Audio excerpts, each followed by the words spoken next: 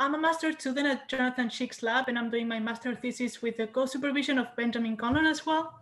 And I'm looking at how fungal cultivars from fungus farming ants cope with plant defenses by comparing fungus from leafcutter ants to those from non-leafcutter ants. My hypothesis is that fungal cultivars from leafcutter ants should resist better plant defenses as they have been fed with fresh living plant material throughout evolutionary history, and thus they should show better performance under the influence of plant defenses.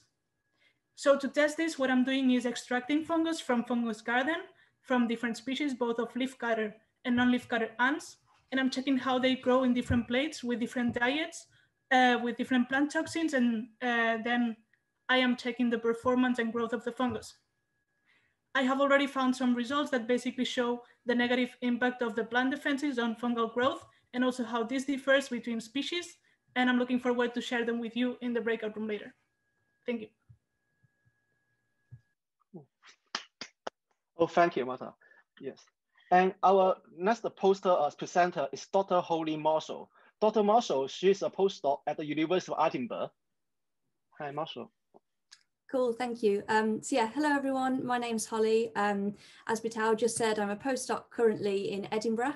Today I'm going to talk a little bit about my previous PhD work where we identified potentially imprinted genes in a species of bumblebee.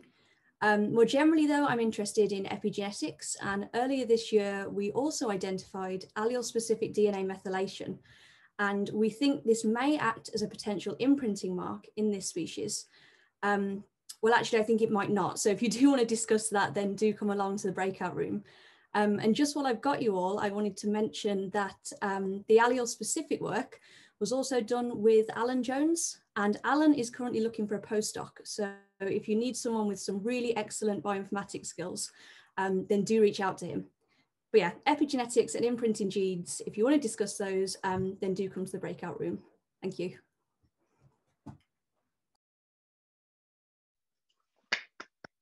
Yes. Our third poster presenter is Jan Quayler. He's a PhD student at the University of Groningen.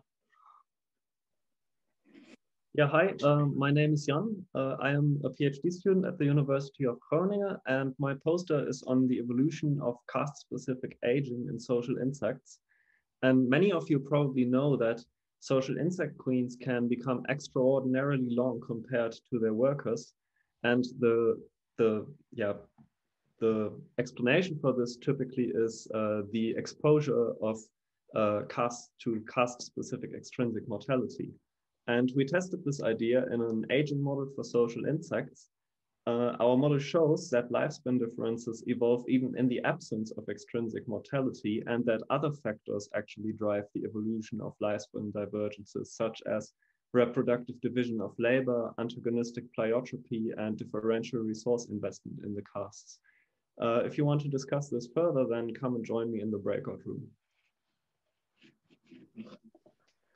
Thank you. Yeah. Our next poster presenter is Ash Swan. He's a third-year PhD student at Royal Holloway University of London. Ed, are you with us? Yeah, sorry, I'm here. Yeah, there we go. Hello, my name's Ed Straw. I'm talking to you today about herbicides like Roundup pictured on the screen here. Herbicides are assumed to be bee safe. What that means is that you're allowed to spray these herbicides directly onto like flowering plants, including weeds, even while bees are foraging on them. Because they're assumed to be safe for bees, what we thought we'd do is quite a simple methodology, which was just to spray herbicides onto bees and see what happened. What we ended up seeing over 24 hours was anywhere from 30% to 95% mortality when we sprayed pesticides onto the bees. This is quite alarming because these substances are bee safe. It really did depend on what kind of substance we were using. And if you want to come join me in the breakout room, I can run over some of the interesting parts of it as to what specific ingredients were causing the horrible sort of like a bee that looks like it's been dunked in hair gel there. That's my talk. Thank you very much. Thank you. Yeah. And our last poster presenter is Matty. She's a PhD student at the University of Graz. Hi, Matty. Hey, hi. I'm here. Okay. Okay, hello everybody. So I am Matti, and in my experiment, we exposed colonies of the ant Cardiogondula obscurior to the herbicide glyphosate in their food. We then measured the sizes of new workers and new queens born in these colonies, and also quantified the relative numbers of these two bacterial endosymbionts by qPCR. And what we found was that in the glyphosate treatment, the number of endosymbionts were reduced. And regarding the size, in workers, we found no differences, but in the queens, however, the thorax was significantly wider in the glyphosate treatment compared to the control.